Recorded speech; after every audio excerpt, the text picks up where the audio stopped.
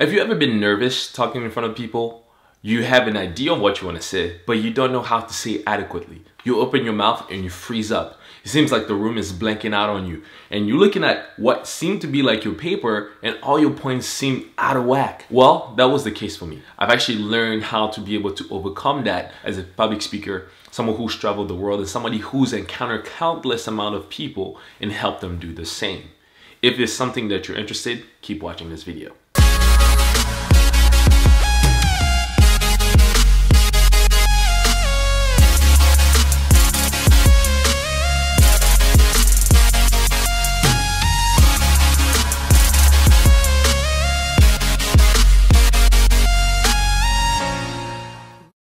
Hey guys, my name is Salem Soni and welcome to my YouTube channel. Here I focus on two things, faith and entrepreneurship. My desire is to help individuals such as yourself to be more motivated to discover your purpose and to understand that you are God's very best.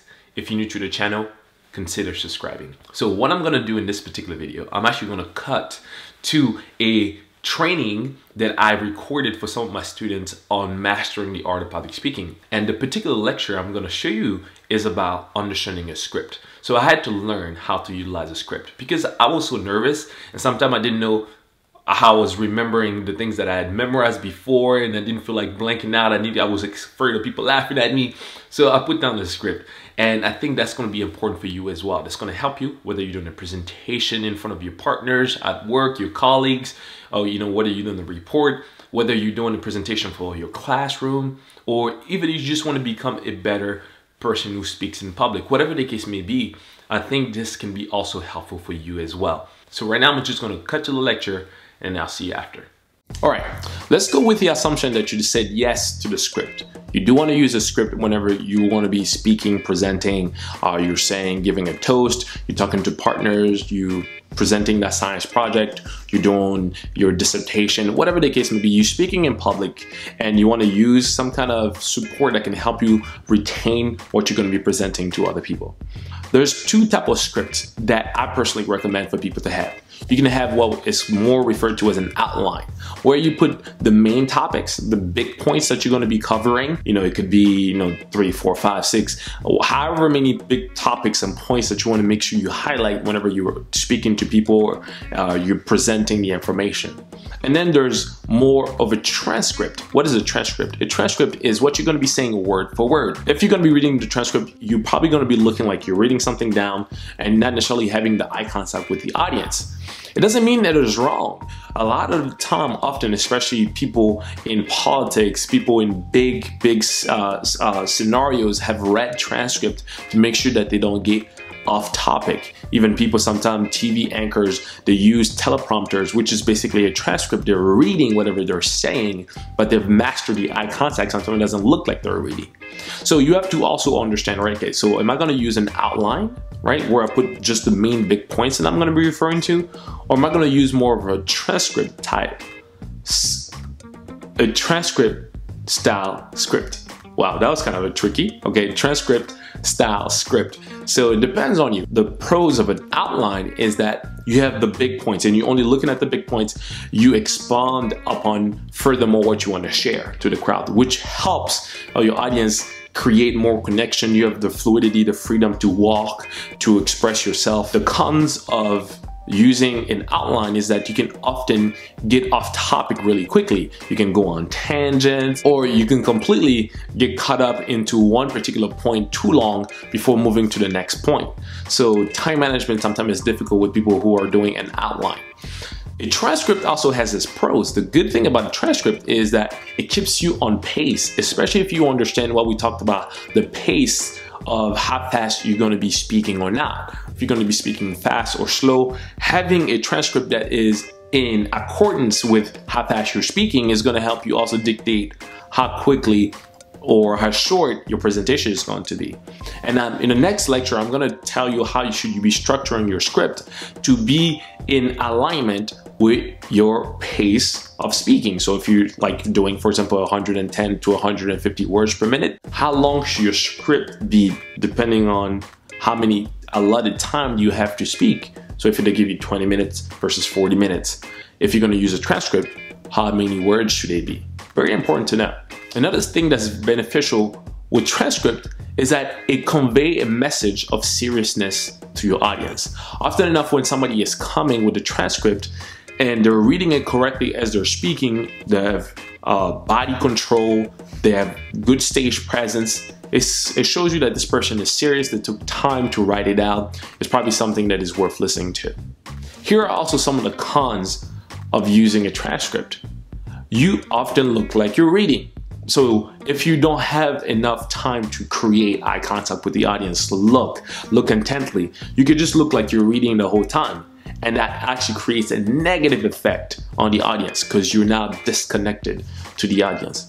Another negative thing about using a transcript is that you can often seem monotone.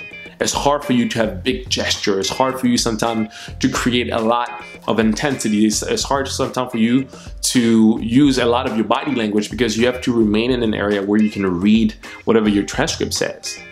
So it's up to you. If you decide to go with the script, think of yourself. Am I going to just do an outline where I have major points or maybe small underlining points? And I want to make sure that I talk and cover before my speech is over.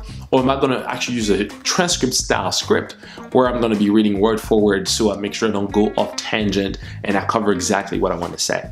So it's up for you to decide which one is going to be more beneficial for you. But I wanted to share this two different style script so you can know how it can also help you create more confidence, become a better presenter, and also completely dominate your next opportunity to speak in public. You got this.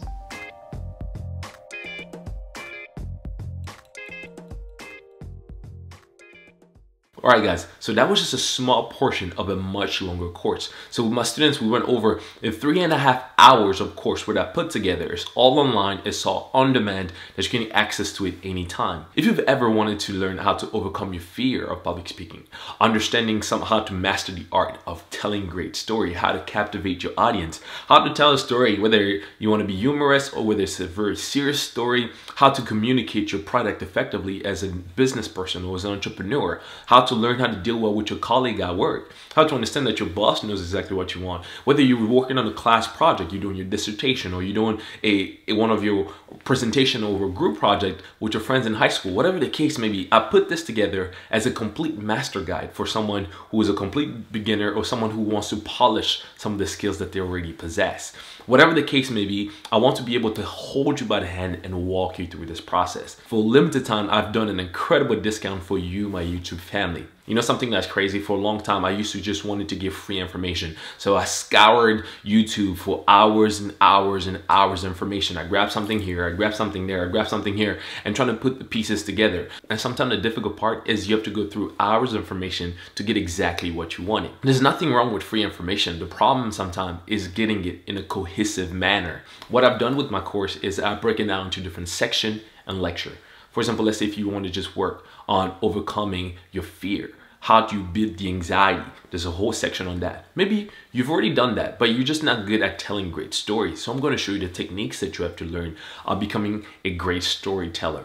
Master the art of storytelling. So I'm going to focus on that as well. Maybe you know how to tell great stories, but your PowerPoints are not really good. You don't do great visuals. I'm going to show you how to do that. What can you get? Free stock images, stock footages. I'm going to show you guys all through that. How do you master some of the software presentation to use? What do you do? Do you speak with your hands? If you do, how do you do with your eye contact? All these different things. We cover a plethora of things.